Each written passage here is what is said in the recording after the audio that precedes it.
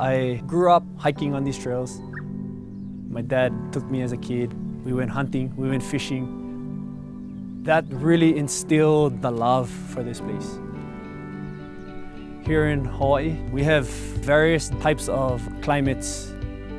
There's some really hot areas, there's some really cold areas, and heavy rain. So just make sure you're prepared for any kind of conditions.